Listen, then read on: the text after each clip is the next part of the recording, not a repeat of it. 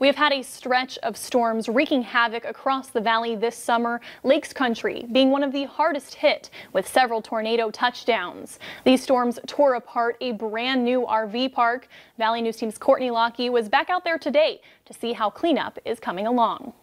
Dwayne Morey and his family of 4 sought out a new adventure this summer. We thought, hey, this is time for us to sink our feet in and try some of this lake life. Morey brought his brand new camper to the Lakeside RV Park in Otter Tail County, saying it seemed like a safe way for his family to enjoy the summer. They put it in park for the 4th of July. 3 days later, he was called out to this mess. The tornado turns everything upside down. It's like that devastation you see on TV that you think that's never going to happen to you.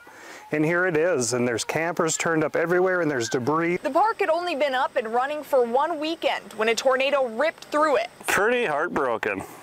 Yeah, all the hard work and then have to start all over again was tough. 9 of 11 campers on site were demolished, causing hundreds of thousands of dollars in damages. It was pretty unbelievable. I mean, it was chaos. One family was at the site during the tornado, but no one was hurt. Weeks later, and cleanup is still underway. Things are finally getting back to normal, just as the summer is wrapping up. We're here.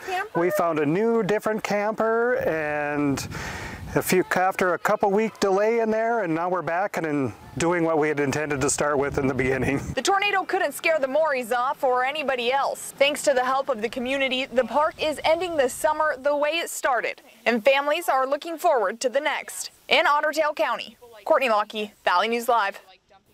The Lakeside RV Park is making the best of the situation. The park owners say they plan to expand as they rebuild.